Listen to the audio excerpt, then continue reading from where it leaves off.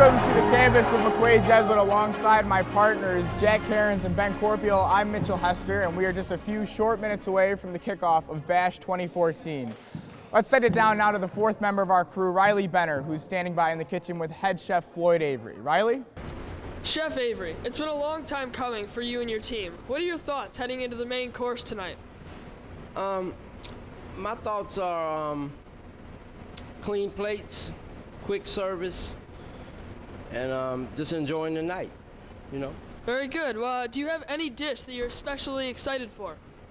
I'm especially excited always about the tenderloin. It's perfectly cooked, of course.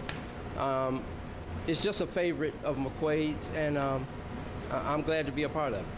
That's great. Thank you very much, Chef. Back to you, Mitchell. All right. Thanks, Riley.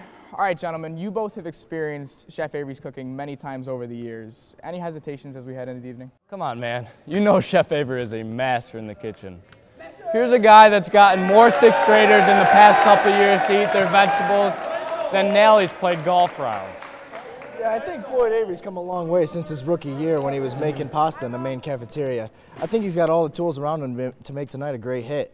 You know, I think I'm really curious to see how he's gonna do tonight. Okay, and we turn our attention now to the live auction. Guys, I want to know what your biggest question marks are as we go in tonight. For me, it's the Masters trip. Yeah! Last year was great for Rochester in hosting the PGA Championship, but this is the Masters, a tradition unlike any other. Who would not want to take a private jet down to Augusta and spend a few days on the most famous course in the world? It performed well under pressure last year, and I hope it will do the same this year. I think a big thing for me is going to be that quilt that Hockaday made. He certainly put a lot of time into it, and it looks great.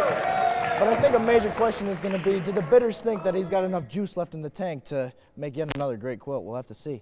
We'll have to see. Let's talk now about what you two see as the keys to success tonight. Jack, what are your thoughts? For me, the live auction has got to get off to a fast start. You know, it was a bold move by Ladisa and Caranci to put that t-shirt quilt in the starting position, but I think it'll go okay. Also, you know, the Jesuits have performed well with the paddle calls the past couple of years, and I hope to see this Jesuit do the same. I'm really excited about the trips. I think that it's been a brutal winter here in Rochester, and I think that families are going to be really excited to head out of town. I'm also really interested to see how Howie Jacobson, the #1 pitcher in Rochester, I want to see how he can set the tone tonight. Can he take this big crowd? Can he have that courage? And can he harness all that energy to make tonight a great night? I'm real curious to see how he's going to do. Okay, just about to wrap things up here in the pregame show. It's time for you gentlemen to make your selections. Cairns, you're up first. For me, it has to be the Knights of McQuaid. They're prepared, battle-tested, and ready for anything that comes their way. Hey, you know what, Cairns? I think this is the first time that you and I have ever agreed on something. I think the Knights are going to take the prize home. Let's go, Knights! It sounds like Ben's ready. It sounds like they're ready. That'll do it for us here on the pregame show. Let's send you down to the fieldhouse now for the kickoff of Bash 2014 Friday Night Lights. Thanks for joining us on the pregame show. We'll see you after the auction, and have a great night.